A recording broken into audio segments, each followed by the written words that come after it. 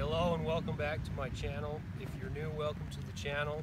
Today I'll be showing you how to build a fully adjustable DIY rod holder with cup holders using parts from your local hardware store. First, let me show you how it works, then I'll show you how to build it. Okay. Alright, now I'd like to show you how to drive the rod holder into the ground. It's got this ground spike here, which you'll just put wherever you'd like, and then put all your weight on the top.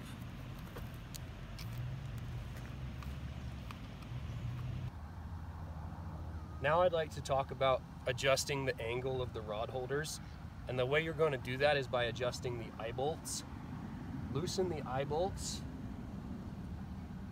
and set the rod holders to whichever angle you'd like.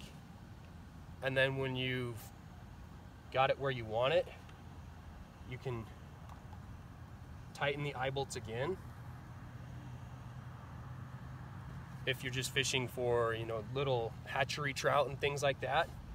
But if you're going to be targeting bigger fish, make the eye bolts finger tight, and then take a pair of needle nose pliers. Everybody should have these with them, and torque them down 2 more turns, or until you can't turn it anymore.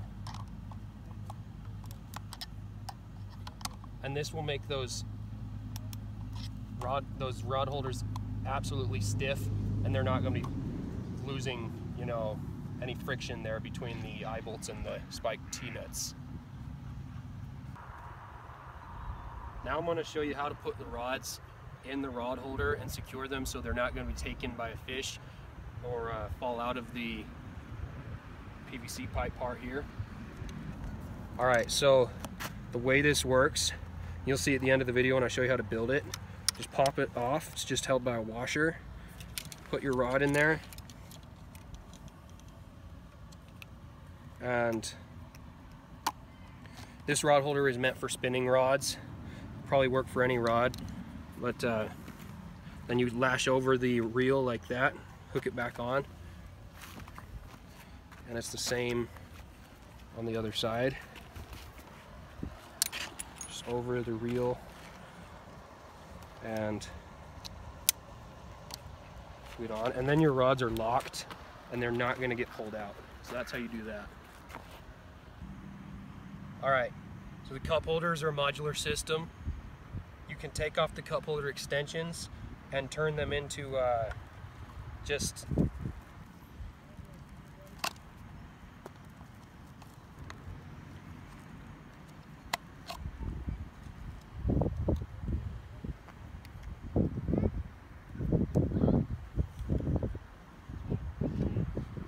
so you can remove the cup holder extensions, and then these cup holders just turn into these little shallow cups that you can hold gear and miscellaneous terminal tackle items like some weights and things. So that's another item with the way I've built this rod holder. What are you doing?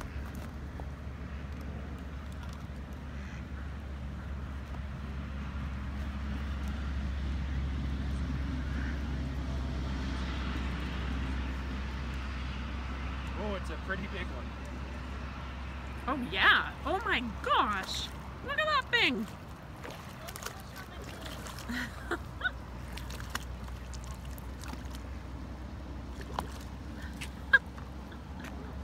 Don't get stabbed. That's a fat one. Holy cow. Holy cow. Do fish have any bones? Yeah, these ones have bones.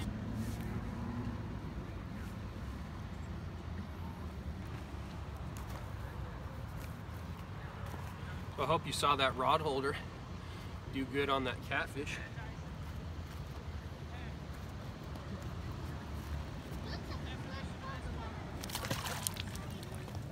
There it goes. Alright, now that you know how it works, I want to show you how to build it. You can press pause if you need to. So before we get started, these are the tools you're going to be using most likely. About 1/2 inch from this end right here, I'm going to put a dot right over that little number.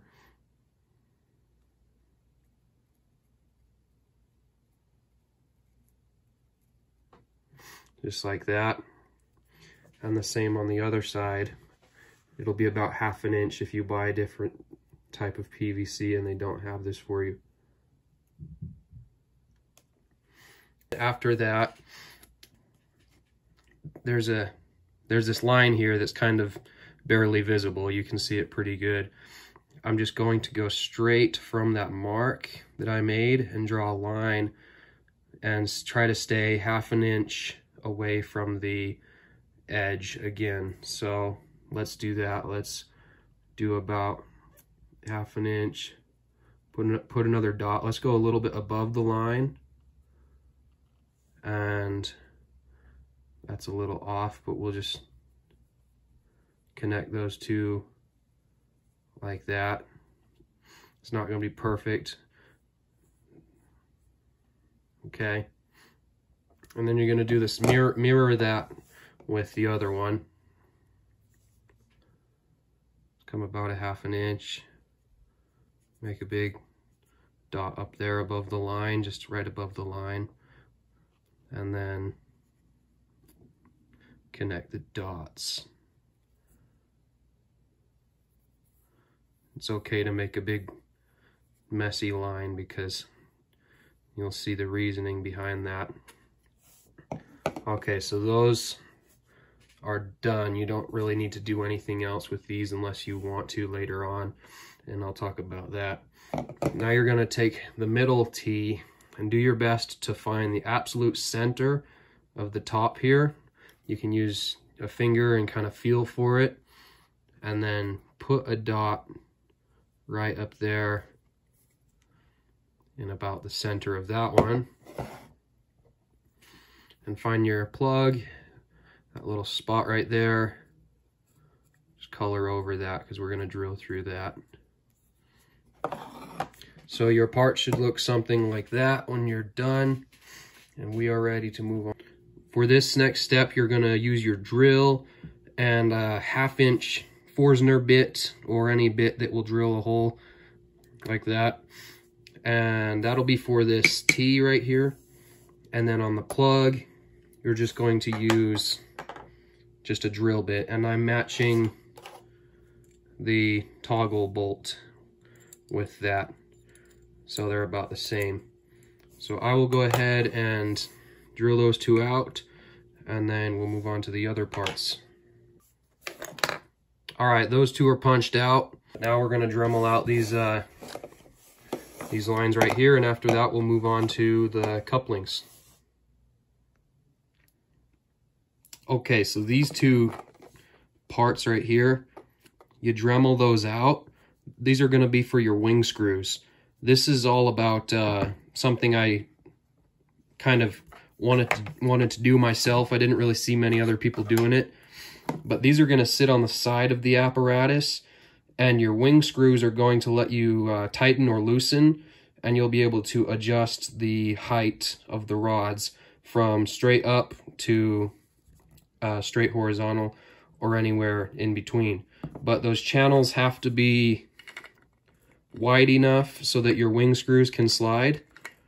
It's going to look like that on the device, but not too wide so that the wing screw can't bite down when you're going to tighten that. So let's get our couplings in here, if you guys can follow what I'm putting down. If you look on the inside, there is a lip right there. That's where it's going to stop. So I need to pound this coupling in. So what will end up happening is we'll have all these parts flush and connected together. We're going to drill a couple holes, put our wing screws in there, and then we'll have this action going on with our rod holders.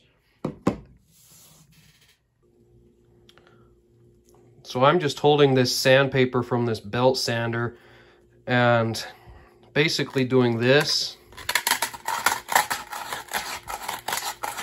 And it's quite strenuous. But it's working. If I don't tear the paper up. And after a few minutes, we're really taking some material off of that. making it so this can actually start to kind of slide on there and not have so much stickiness to it. So if you follow that, actually what I did was I took the couplings, I got hot water from the faucet, I put some hand soap, just some soap inside there, put some hot water on the coupling, and then just pounded it in, and it went right in. So I'm going to keep that up. You can see how we're loosening that up, and we're almost there for that. All right, this module is complete. We've got the full range of motion in those rod holders on both sides. They're looking good. I've put little red dots in the top. That's where the what are these called? Wing screws will go.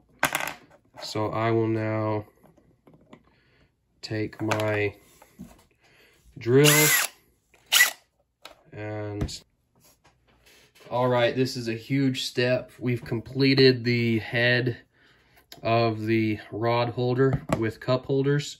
This can be put on any rod holder at this point. All right, I've split up this shim and I've whittled it down. So with a little bit of extra encouragement, it'll fit down in that steel tube. All right, got a hole drilled straight down there, a couple inches, 3 inches. That is ready to find itself buried inside the steel tube now. All right, essentially we've created threading in the top of this steel tube here. And we will take our plug, put it on there, and we're going to thread that until it catches on. And then we will take the side attachments off of this so we can kind of see what we're doing. We're going to use this top hole and look in the sides and get these all connected together. All right, here goes nothing. We're just going to take this module, set it on the toggle bolt, and check that we're in. And we are in. Now, we're just going to take our screwdriver from the top and tighten that screw down until it is all tight.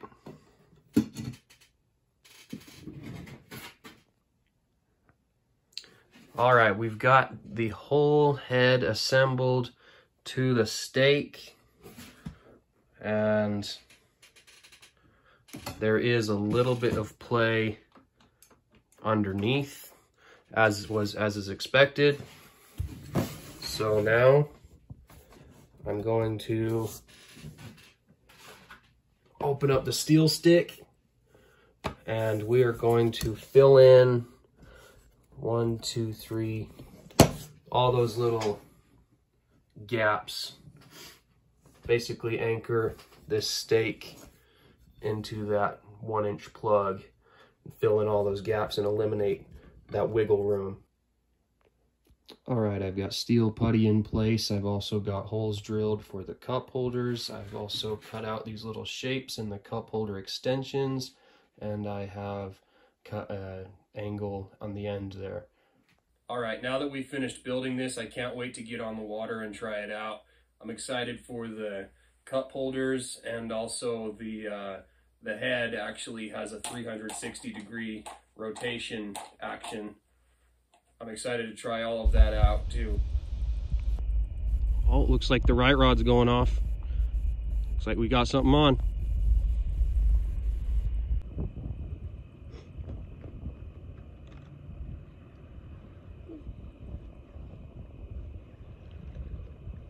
Oh, it's just a little guy.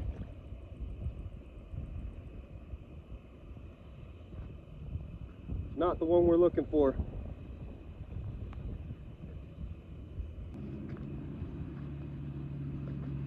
That one's a little too small. Let's see if we can't catch something bigger than that.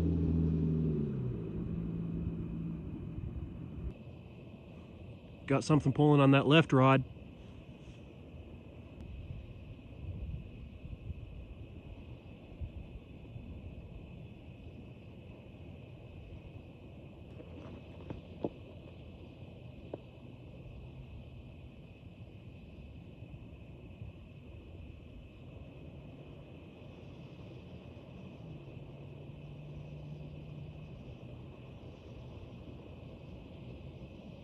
This is much better.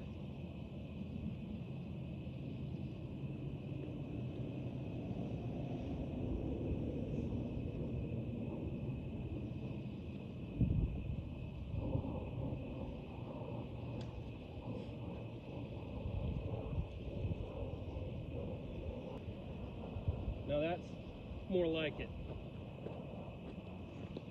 That's what we want to see. That's a proper catfish. I'd say the rod holder works pretty well.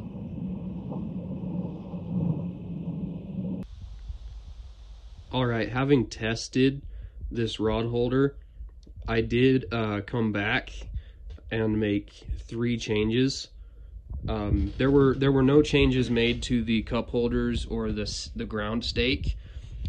Just 3 changes made to the head here, and the first being the use of eye bolts instead of wing screws with spiked T-nuts. And there's also some interior components with this setup too that I'll explain everything in detail. That's the first change that I made, and that's because I believe, you know, the way I had built it initially was great for, you know, most of the fish that you'll see in like a lot of urban ponds and lakes and things, like little trout and smaller fish. But if you were to start catching bigger fish, like, you know, 5, 10, 15 pounds, I just was looking for a way to beef up that same system. So that's the eye bolts, and I'll show you that. Secondly, these 2 little wood screws. My goal was to not use any PVC glue, and so instead of gluing those couplings in place, these wood screws are just, you know, just really short, just long enough to punch through this T-connector and into the couplings, so there's no shifting or twisting. And also, this whole side couldn't just come undone because it's anchored there and it's anchored here. And lastly is the use of paracord inside this vinyl hose for locking your rods in after you put your rods in the rod holder, locking those rods in place. And that way you can turn your back on your rods and you know a fish is not going to steal your rod out of the rod holder. It's not like you don't have to do that, but I definitely wanted that feature to be on this rod holder. And it's a really simple module, and I'll show you how to build that. But basically you would take the washer off, and there's another one of those little wood screws just on the sides here, and then it just comes off, and then you can hook it back on, and it's pretty quick. And I'll go into more detail about all of this, all those 3 mods here now. All right, I'm gonna show you the whole thing I've done with the eye bolts, and it's the same on both sides, so I'm just gonna show you one side. But first you're gonna undo the harness and just completely take the eye bolt out, and you'll see that I've got a spiked T-nut there on the top. The only difference is I took a pair of needle nose pliers and I just broke off those prongs because I think it looks good and it works good too. So first you're gonna need make 2 of those, and these are just like 1/4 inch, 3-inch eye bolts, nothing too huge. And then you'll see in there is the eye bolt, or is the spiked T-nut upside down. And when you're taking this off, you need to push that down a little bit, because when you tighten it, it pulls it up. And then what I've got in here is a Jenga block. You can use any scrap of wood, but I just drilled a hole through a Jenga block. This is 1 inch, and then I just cut it in half. That's why you see the Jenga blocks there. I use any scrap of wood, but this is alder, this is a hardwood. And then here is another spiked T-nut. And the way I punched it out was, first I made that hole a little bit wider so it would fit, and then I set it on top, and I took a hammer and hammered down until it set some imprints there, 4 little prick marks, and then I marked those with a marker, and that's how I knew how to drill my holes.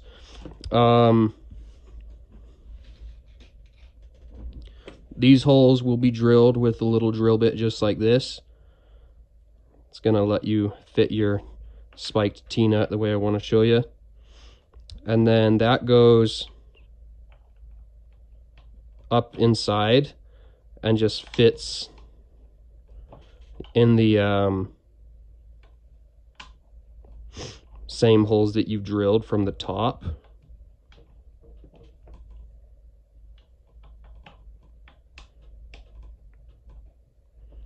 And you take your block, and the block is just there so that the spiked T-nut doesn't fall down. And then you set it right underneath.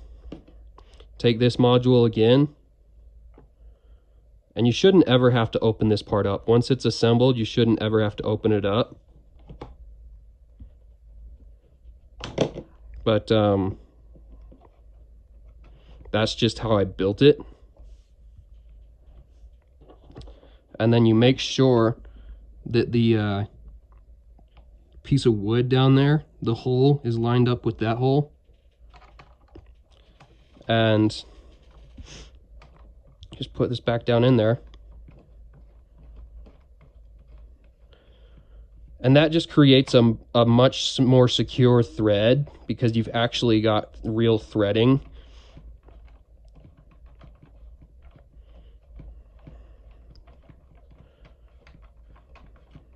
So that is how you do that.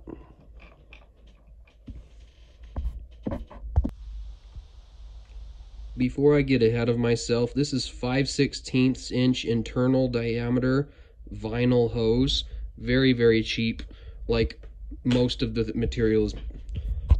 Just wanted to make sure that that was clear. These washers are about the size of a nickel. They're a little bit larger than a nickel. Make sure that you get the ones with the wide hole in the middle, and so that way you can hook it onto your device and it will grab onto that screw like so. Alright, so these are pretty cool. The vinyl hose is just to protect the paracord, but it's basically like a stethoscope kind of contraption, and the quickest way to do it is to just, you know, cut your pieces of hose, and it doesn't have to be like the same size. Like if you want on yours, it, you know, the sizes to be a little bit different, you can. But whatever you do,